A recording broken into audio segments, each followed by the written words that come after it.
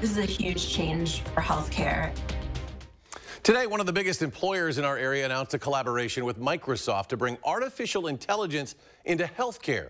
Epic Systems says physicians and several organizations, including UW Health, are using this technology to help patients get the care they need. Our Catherine Merck explains. Catherine? There's a lot of misconceptions about what AI can be used for. Both Epic and UW Health tell me it'll make positive changes. We are able to possibly change some of the administrative burden, some of the overload that we might have on clinicians. Through AI technology, Epic Systems says a collaboration with Microsoft will help respond to patients. The medical software company says during the pandemic, there was an increase in telehealth options that this kind of technology could help assist. We've really helped to empower patients by having them be able to contact their clinicians whenever they need to. And because of that, message volumes have gone up. So by starting it small, we manage the risk profile of it while also addressing the workforce shortage. UW Health is already trying this out.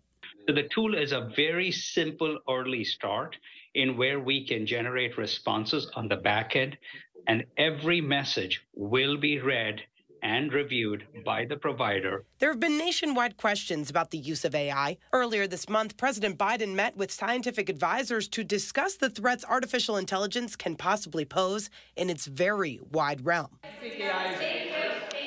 It remains to be seen. UW Health says this won't sacrifice actual human interaction when getting care. I think the concerns are very valid because every tool, sometimes when not used appropriately, can be a risk. Epic Systems calls it a game changer for the field. This is a huge change for healthcare.